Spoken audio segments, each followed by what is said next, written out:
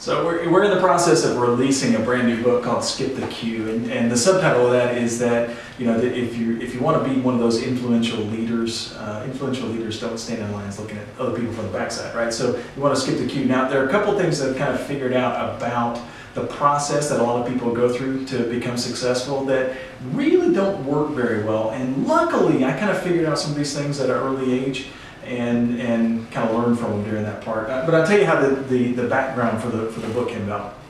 I kind of noticed that a lot of those people really hate to stand in lines. You ever go to the DMV and you're getting your license renewed or something like that? If there's any kind of line, if it takes more than 5 minutes, all of a sudden people are getting upset and antsy because they don't really want to be there. They feel like they're being forced to kind of stand in that line. Going through the lines at the airport, the TSA, you know, people hate to do that. Because it seems taxing. It's something that most people don't really want to do. However, last week my family and I went to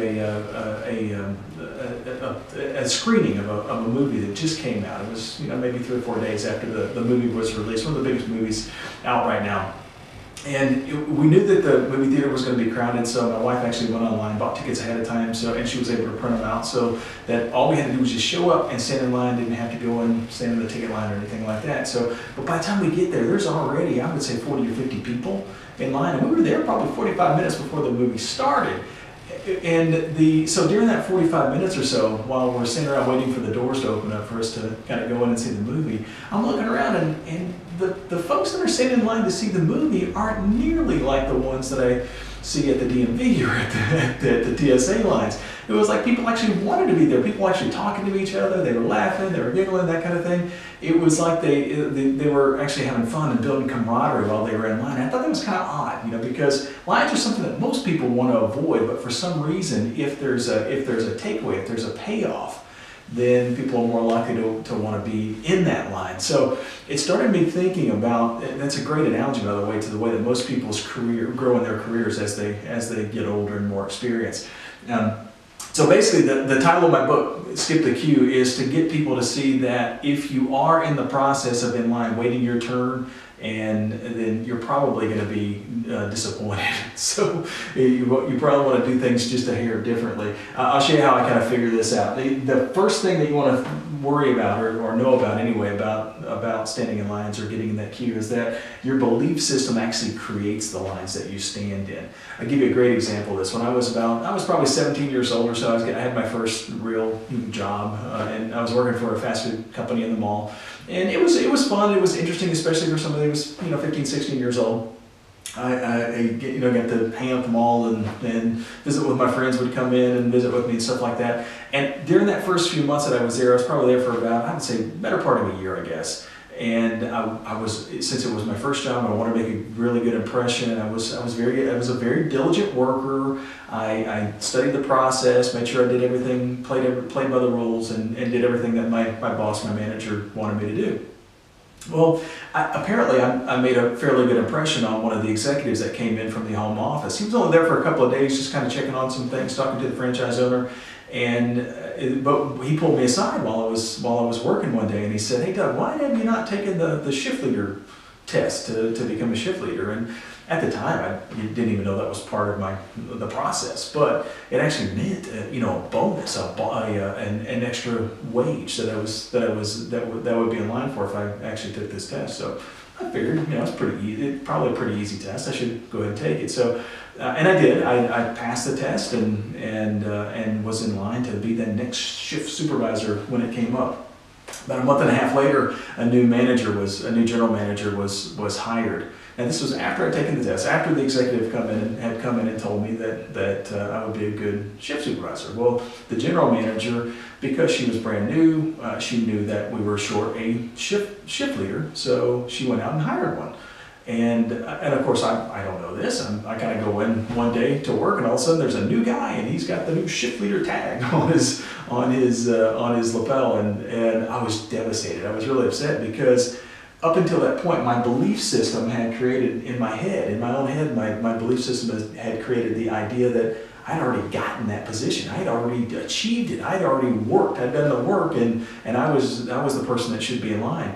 And because I didn't get that supervisory position, I started to get angry. I started to get upset. The first person I got angry at was my boss. I was like, she did this to me, right?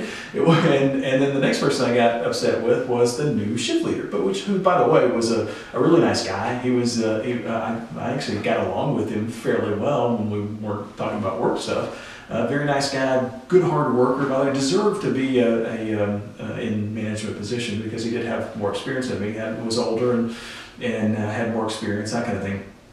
But it didn't hurt. It didn't help my attitude. In fact, over the next 3 months or so, my attitude began to get worse and worse and worse. So in basically about a 6-month period of time, I went from in the prior 3 months being such a diligent worker that an executive kind of identified me as somebody that should be in a leadership position within the company, all the way to being kind of the problem child for the new manager when she came in.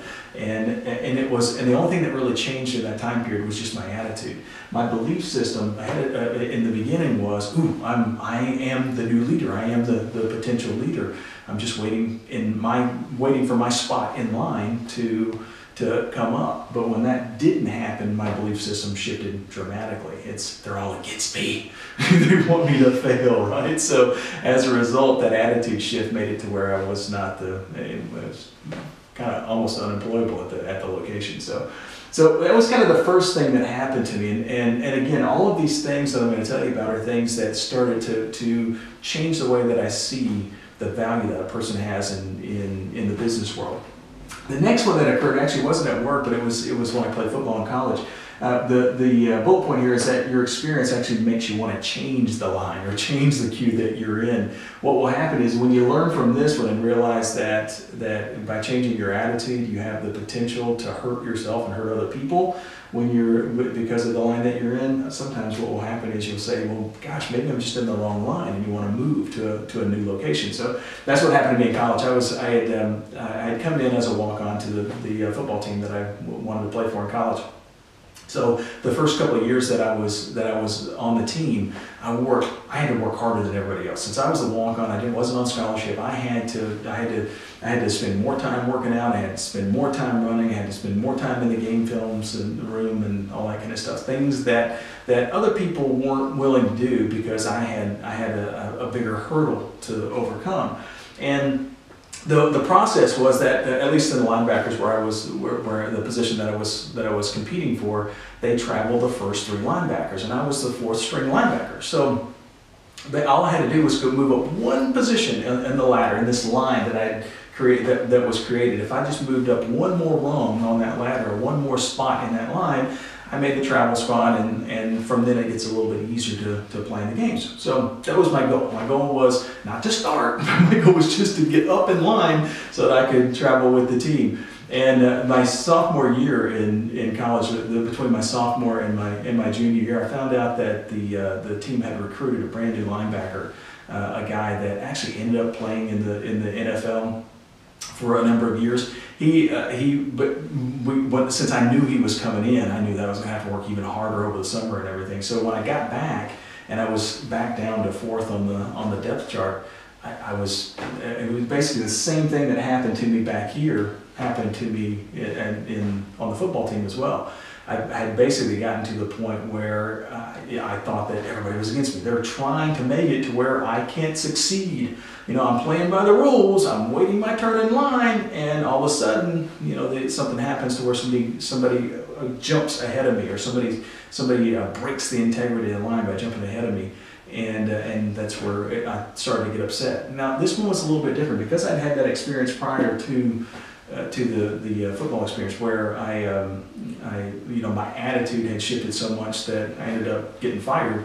I knew I didn't want to get fired from the football team, so I had to find a different way to kind of deal with this. So I knew that getting angry wasn't going to help. Getting angry at the coach isn't going to make him want to play me. And getting angry at the new starting linebacker wasn't going to make him like me more, and he probably would have killed me if he found out I was angry at him. So neither of those things were good options, so I had to find a different option. My option was, I'm in the wrong line. Right? So basically what I did was I'd gotten to know the offensive players. Since I was playing on the scout team, I got to know the offensive coaches pretty well.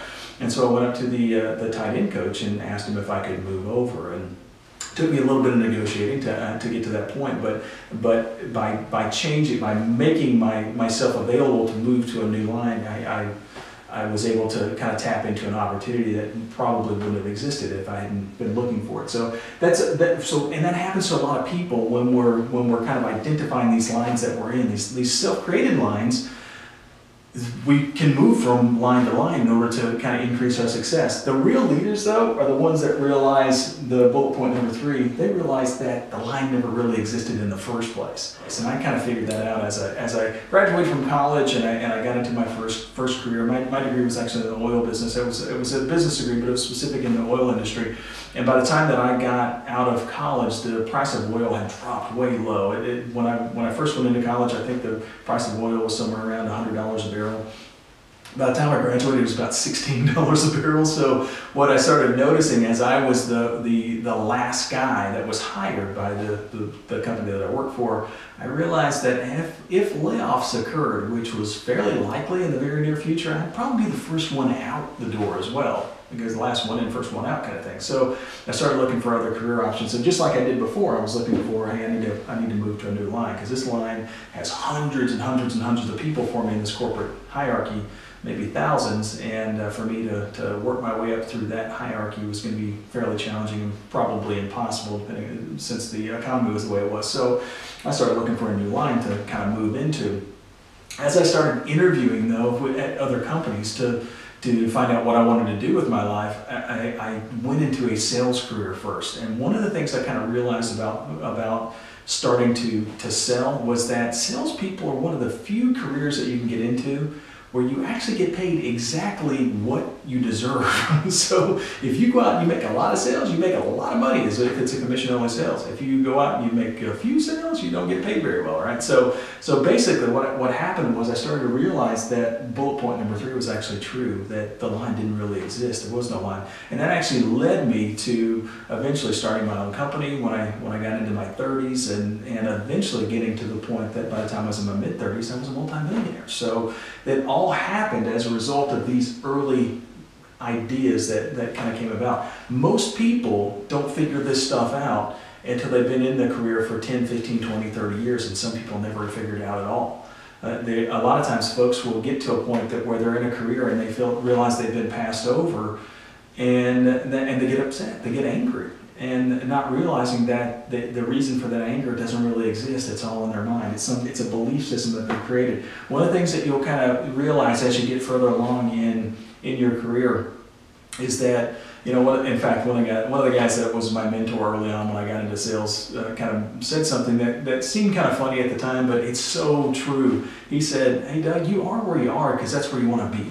So the belief system that you create for yourself identifies where you are, and it identifies where you're going.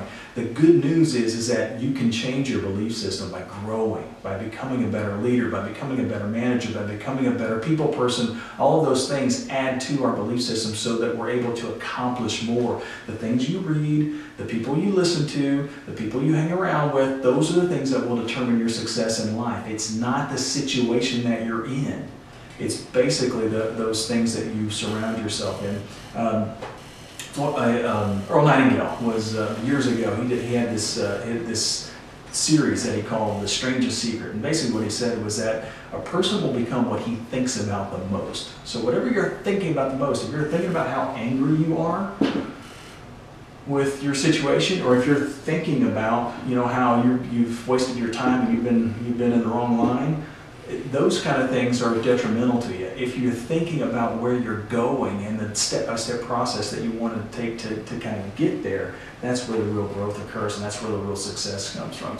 So if you want to be a good leader, if you want to be that influential leader, you can't be the influential leader by looking at somebody else's backside. You got to get out of the line. You got to create some success for yourself, and the way that you do that is to go out and make things happen on your own.